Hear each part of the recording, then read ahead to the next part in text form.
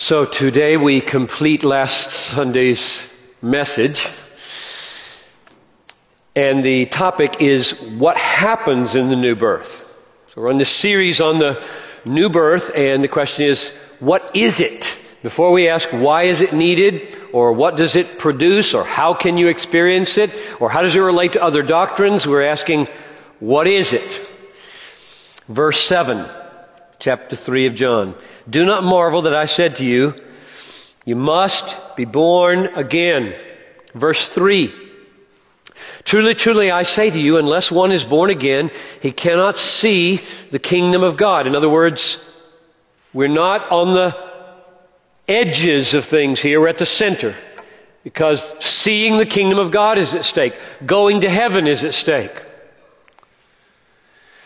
The doctrine of the new birth is not marginal or optional or cosmetic. It's not like those cosmetics that, what are they called?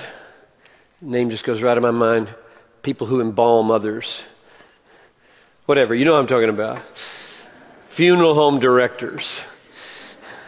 It's not like the cosmetics they use to help dead people look more like they're alive. The new birth is not like that.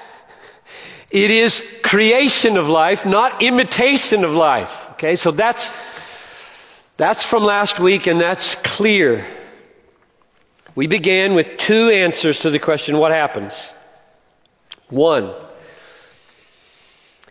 what happens in the new birth is not getting a new religion, but getting a new life. Second, what happens in the new birth is not affirming the presence of the supernatural in Jesus, but rather experiencing the supernatural in yourself. Nicodemus had lots of religion, right? He was a Pharisee. And he affirmed the supernatural in Jesus.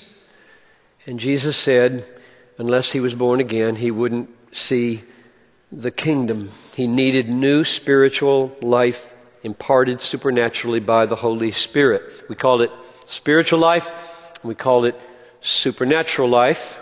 And the reason we called it spiritual and supernatural is because it is quickened, awakened, created by the Holy Spirit. That's what spiritual means in the New Testament. Worked by the Holy Spirit. It's not kind of a vague, ethereal feeling of something above the normal. Spiritual has a concrete focus on God the Spirit, and He awakens. And what He awakens is spiritual and it is supernatural. Verse 6. That which is born of the flesh is flesh, and that which is born of the Spirit is spirit. So you need to be born of the Spirit if you have spiritual life. You're dead if you don't have the Spirit doing this. Now, everybody knows that flesh has a kind of life. Everybody in this room, everybody on the planet who's breathing is alive. That's what the flesh can produce. It's that kind of life, and that's not the kind of life, obviously, then, that he's talking about. We need a second birth with a new kind of breathing that is spiritual and supernatural and above what the resources of the universe as they are naturally can produce. And then we related this conclusion to two things. The Spirit must quicken us and give us spiritual, supernatural life. That's what happens in the new birth. And how does it relate to Jesus? And how does it relate to faith? That's the way the sermon ended last time. Here's the answer with regard to Jesus. Jesus said, I am the way, the truth, and the life. John said, God has given us eternal life, and this life is in His Son. Whoever has the Son has life. Whoever does not have the Son does not have life. And therefore, if new birth by the Spirit produces life,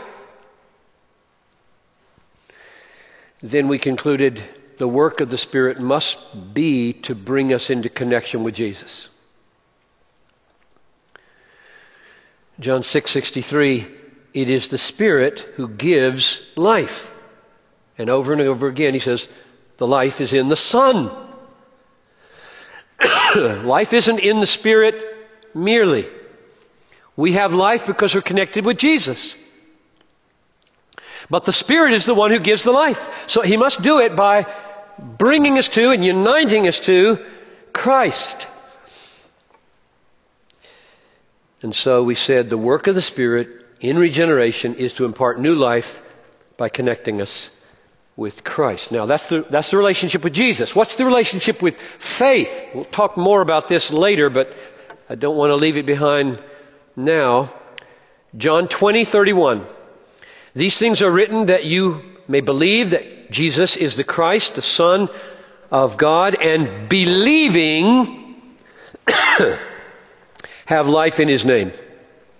Believing have life in His name. 1 John 5:4. Everyone who has been born of God, overcomes the world. This is the victory that overcomes the world, our faith. Born of God, victory over the world. Faith, victory over the world. Because, our conclusion from last time, the way we experience the new birth is consciously by believing. That's what the Holy Spirit does in us. We believe. So here's my summary from last week, and then we move forward. In the new birth, the Holy Spirit supernaturally gives us new spiritual life by connecting us to the Son of God through faith. That's last week's message. I said there were three things that I wanted to use to describe what happens in the new birth, and we've now talked about two of them. Not new religion, but new life. Not just seeing and acknowledging supernatural out there, but experiencing supernatural in here. And here's the third one. What happens in the new birth is not the improvement of your old human nature, but rather the creation of a new human nature that is really you, cleansed and forgiven, and really new, being shaped by the Holy Spirit's presence in your life. That's number 3. And everything else I have to say is to unpack that. I promised you we would look at verse 5. That's where I'm getting all of this.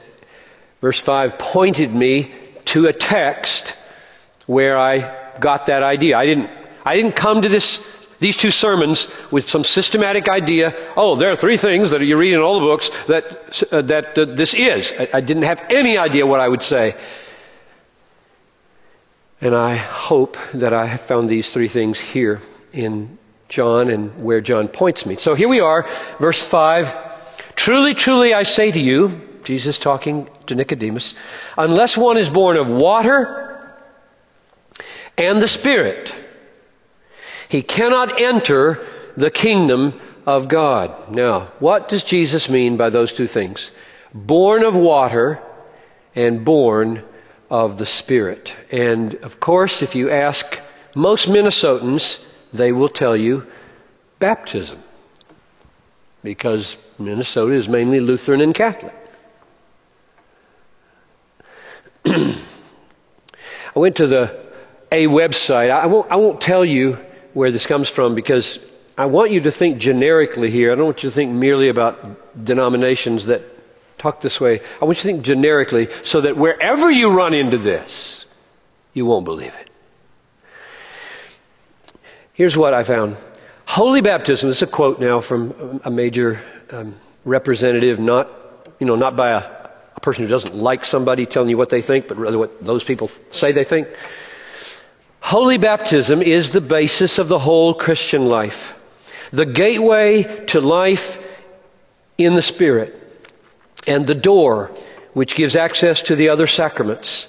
Through baptism, we are freed from sin and reborn as sons of God. We become members of Christ, are incorporated into the church, and are made sharers in her mission. Baptism is the sacrament of regeneration through water in the Word. Close quote. Now, millions of people have been taught that their baptism causes them to be born again. Millions of people around the world have been taught that their baptism causes them to be born again. And if it's true, then I don't understand this text. And if it's not true, it is a global tragedy, which it is. Great tragedy. So what does he mean?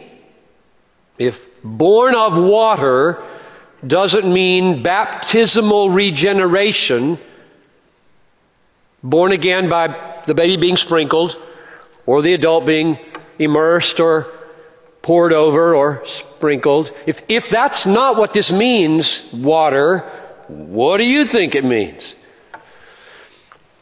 There are first 4 reasons why I don't think it means baptism, Christian baptism. And the last 2 sort of lead me to the text where I find what I think it does mean. So I'll give you these 4 reasons that you can ponder. You must decide this for yourself. You have grown up, most of you, in a milieu where you're surrounded by people who believe that their baptism was the point at which they were born again.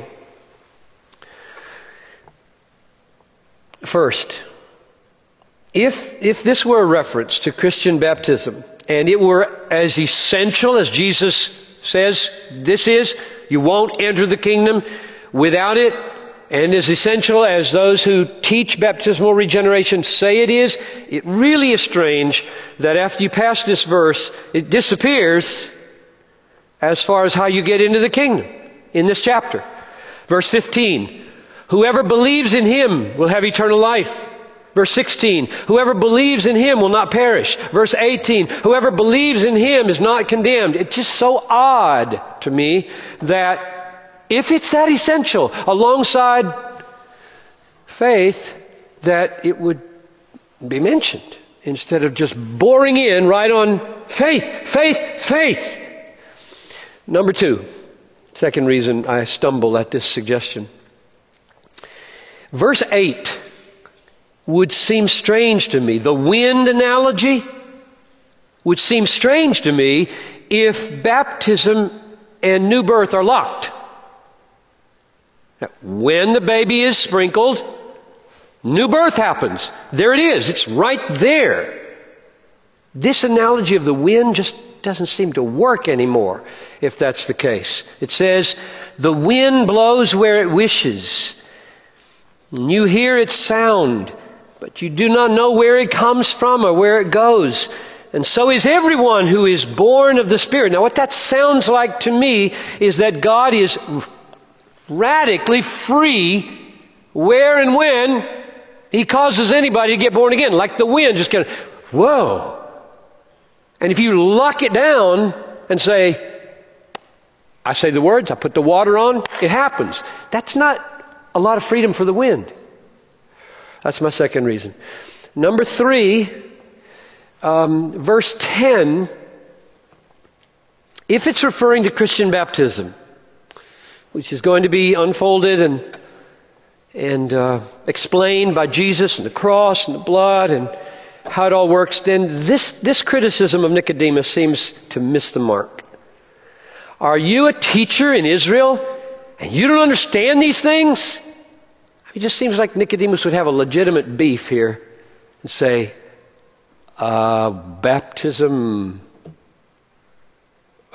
sprinkling, Father, Son, and Holy Spirit, I'm supposed to know what that is because of my Old Testament? It doesn't sound like that's what Jesus would say if He's trying to help us see Christian baptism in the word water in verse 5. Number 4, and this one will take me to where I see an alternative and I think more contextually helpful, fitting interpretation. he says in verse 10, "Are you a teacher in Israel and you do not understand these things?" Now that seems to send us back to what teachers in Israel studied, namely the Old Testament. Like, you've been reading your Old Testament, you memorize your Old Testament, and you don't understand what I'm talking about here? So I feel, by that verse, I feel pushed to go look for water and Spirit in the Old Testament. Born of water, born of the Spirit.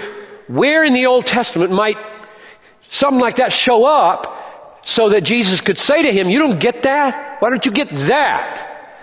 And the clearest illustration, there are others, the clearest illustration is Ezekiel 36, and I invite you to turn there with me.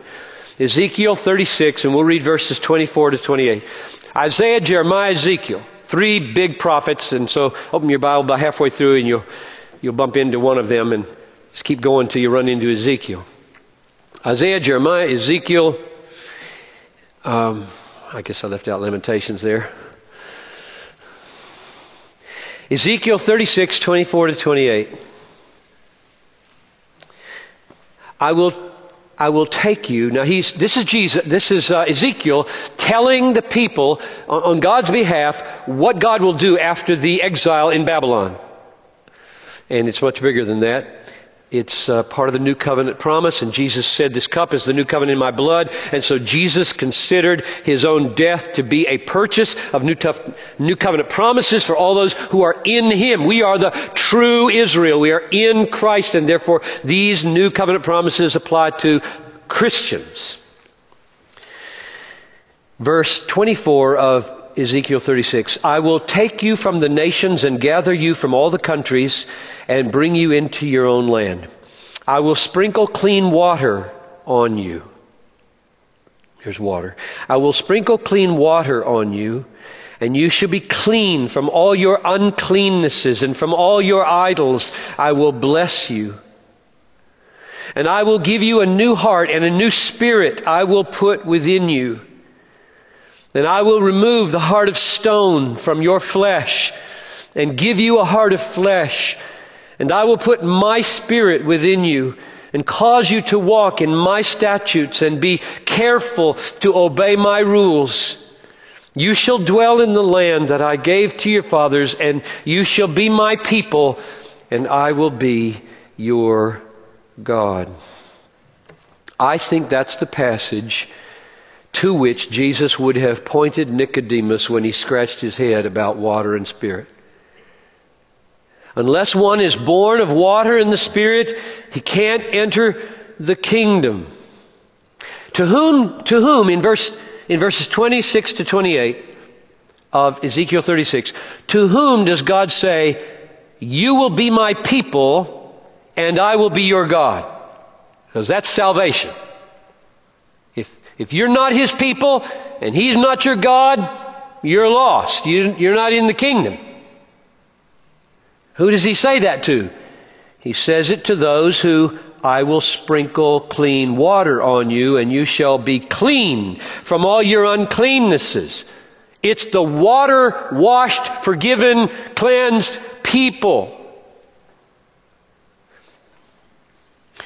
It's the people to whom he says, I'll put a new spirit within you. And your flesh, your heart of stone I will take out, and I'll put in the heart of flesh. So, why does he refer to both water and Spirit here? And why does Jesus feel obliged to pick them up? What's the difference between the expression of you need to be forgiven, symbolized by water, making the uncleanness go off of you, and you need a new spirit? Let me try to put the two together for you. The reason both are necessary is this. When we say that a new spirit or a new heart is given to us, we don't mean that we cease to be the human being that we were before the new birth. The human being, the morally accountable, responsible self of John Piper before I was born again is the same human being, the same morally accountable human self as after I was born again. That's why the imagery of water and cleansing is necessary. Because if we conceived of the newness of the new creation or the newness of the new life to obliterate the human being that was before, there'd be nothing there to forgive. There'd be nothing there to cleanse. The whole concept of you need cleansing means you're there. You're not gone. And you're always going to be there. It's you. You and me bring to this thing our record. And we don't just need to be fixed up, made new. We need some cleanup and some forgiveness. Now, I know that Paul says things like, our old self was crucified. We have died with Christ.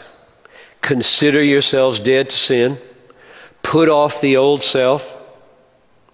But there's no reason to take that in some kind of philosophical stretch to mean the human being who was there that just got born again is not that human being anymore. We have an old character that needs changing, an old principle that needs abolishing, old nature that needs renewing, an old bent that needs to be pushed in another direction. But as far as obliterating the John Piper who was born of the flesh, he doesn't. And you could just go back and look at the pictures. So I think the way to think about the new heart and the new spirit and the new nature is that it's still you, and you need to be cleansed and forgiven for all the stuff you did when you were 4, 10. You need forgiveness for that. That's why he died. They didn't disappear out of existence. Well, we don't have to deal with that anymore. That's gone. Nothing needs to be forgiven there. That's poof, it's annihilated. No way. We desperately need that forgiven today. I need to walk in the consciousness that everything I brought to this humanity and everything I've performed in this humanity is forgiven, cleansed. Jeremiah 33:8 clarifies, I think, what is going on here in the water thing. It says, I will cleanse them from all the guilt of their sin against me, and I will forgive all the guilt of their sin and rebellion against me. That assumes, right now, I'm dealing with a person with a record as I put my new spirit within him. I got to deal with the record. And I'm dealing with it with this imagery of water. I'm cleaning him up. I'm canceling it out. I'm going to have my son die for these sins. But forgiveness and cleansing are not enough. This is why both water and spirit, they're not enough. We need a new way of seeing, a new way of thinking, a new way of valuing. If we're going to end up in heaven and want to be there, we need to be new, not just forgiven. Forgiven people who hate spiritual things won't be happy in heaven. And therefore they won't be there. Now we're at verses 26 and 27 in Ezekiel 36. So important. I will give you a new heart, and a new spirit I will put within you. So now he's moved away from the water thing of forgiveness and cleansing and all of that imagery. And now he's got another kind of imagery. Heart transplant. Heart of stone coming out, heart of flesh going in. You see that?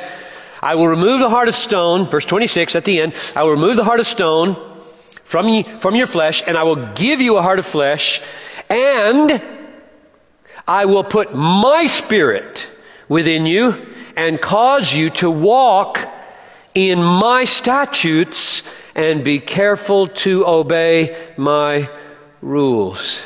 Now here's how I understand this heart transplant. The heart of stone in verse 26, the heart of stone means John Piper was dead spiritually. Stone means you touch it, it doesn't feel anything. Bang on it, resist, break your knife. Stone, cold, hard, unresponsive, unreceptive to spiritual reality.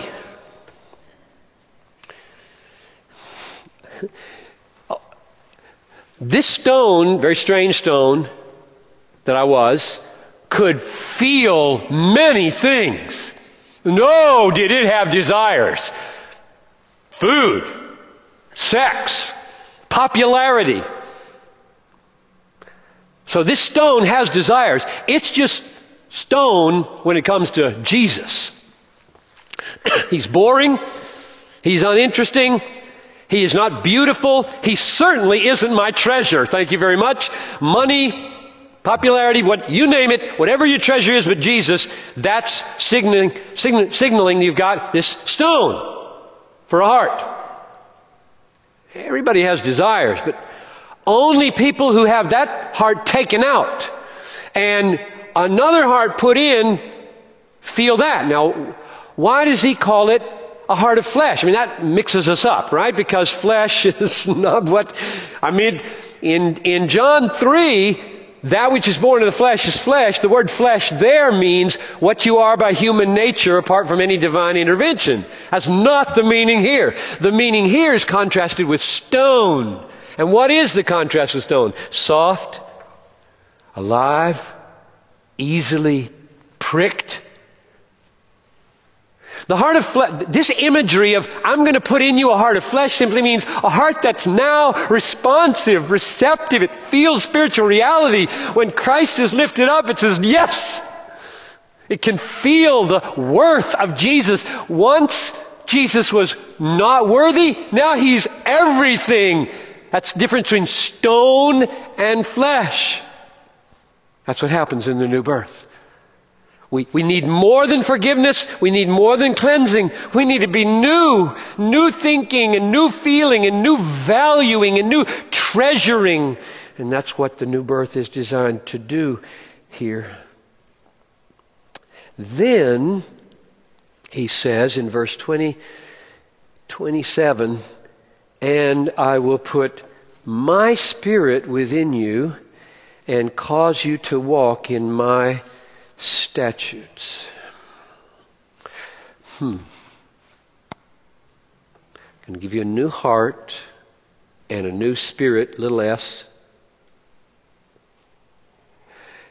And I'm going to move in myself, coming in.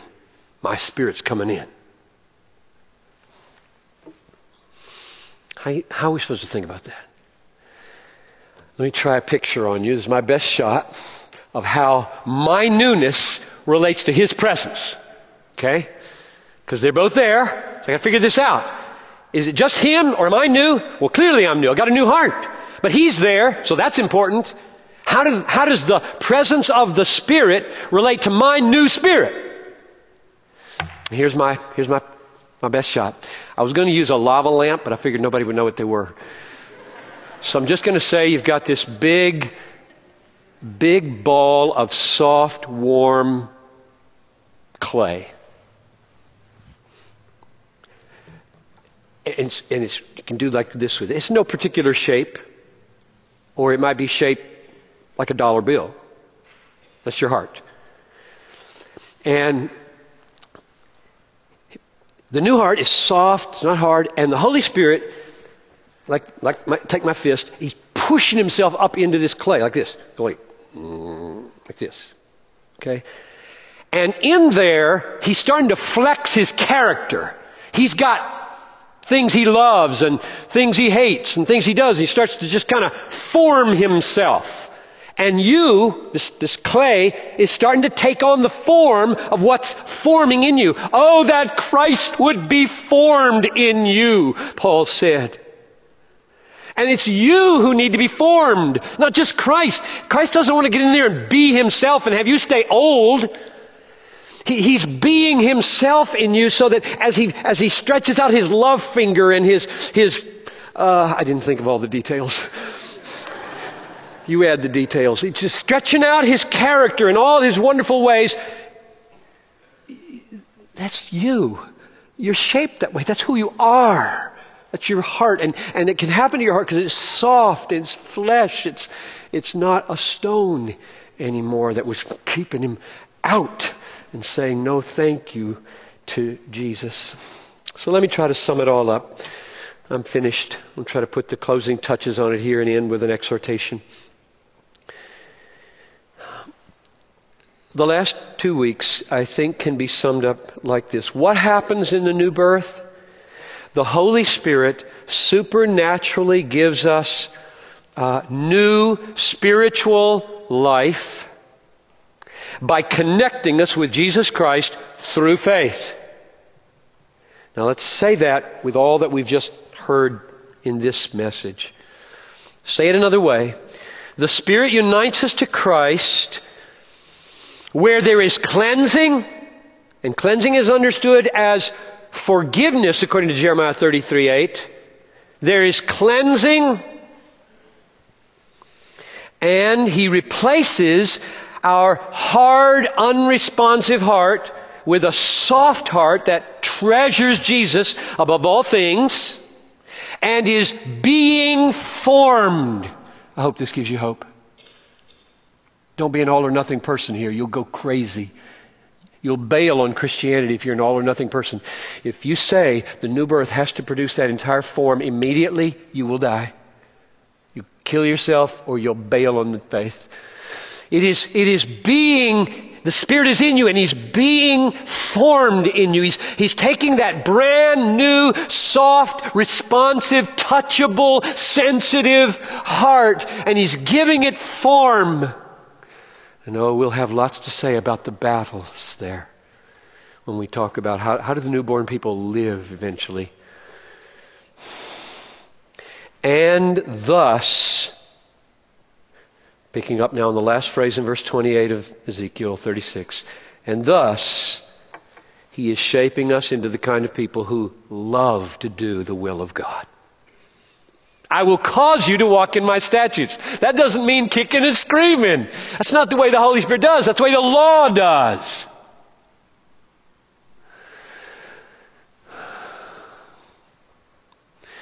The law land on you without doing this? Well, you may do it and become Nicodemus to the core. Classic Pharisee. But when the new birth happens, He causes us to walk in His statutes from the inside, shaping.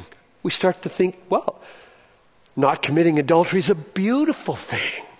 Not stealing is a beautiful thing. Not killing is a beautiful thing. Not lying is a beautiful thing. Loving my neighbor and inconveniencing myself and dying is a beautiful thing.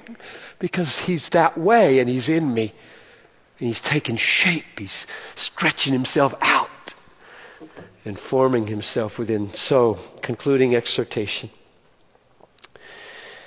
Since the way that you experience all of this is through faith, since the way that you experience all of this is through faith, I invite you now, in the name of Jesus and by the power of the Holy Spirit, to receive Him. Another word for faith according to John 1:12. To receive Him as the sin-forgiving, transforming treasure of your life.